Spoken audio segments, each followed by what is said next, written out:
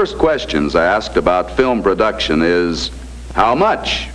Well, how long is a piece of string? A motion picture is not a stock or inventory item. It can cost surprisingly little or involve a budget that would choke an elephant. Now, the cost of camera raw stock, that's a fixed item. Maybe this is the place to start. Now, let me see.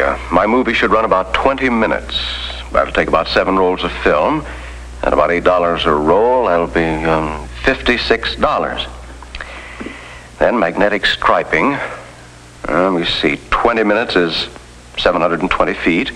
At 2.5 cents a foot, that'll be $18. 18 and 56 are $74. So, 20-minute film will cost about $75. Boy, movies sure cost an awful lot. Yes, films can cost a lot. But there's more to producing a motion picture than buying raw stock. Perhaps it would be better to go to someone with film experience.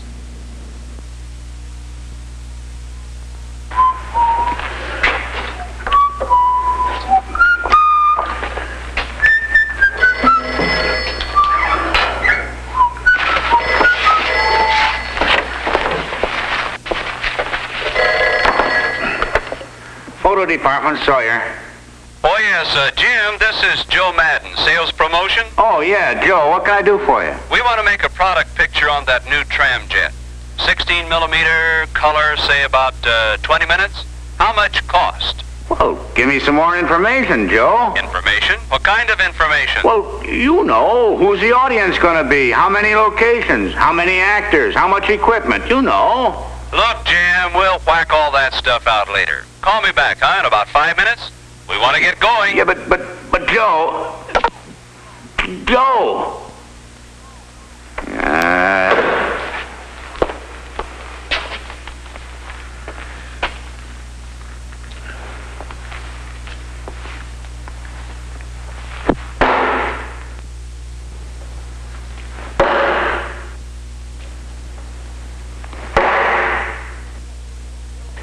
Hello, Joe.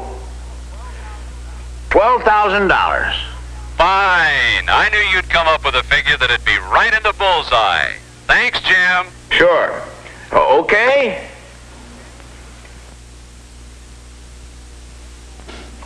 Sometimes the bullseye is way off base. Certain basic information is required before a quotation can be made.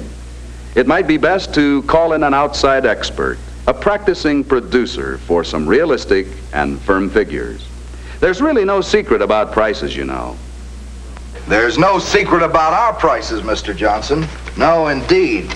I'll figure them out for you right now. I'm listening. Yes, sir. Now, I want to be sure I've got all the facts straight. Now, what you want is a 20-minute film, right? That's right. And you want it in full sound and full color. That's right. Right? All right. Now, we want to show the factory. Yes. And any other scenes that are necessary to tell the story, right? That's right. Okay, let me figure this now for a few minutes, and I'll have it for you. Fine, that's what I've got to have because, well, naturally, price is a big factor. Got to fit into our budget. On the other hand, we don't intend to be unreasonable. We realize that pictures cost money. And I've discussed that angle pretty thoroughly with our board, and I think they understand it. You get about what you pay for in anything you buy. So we can understand a reasonable proposition.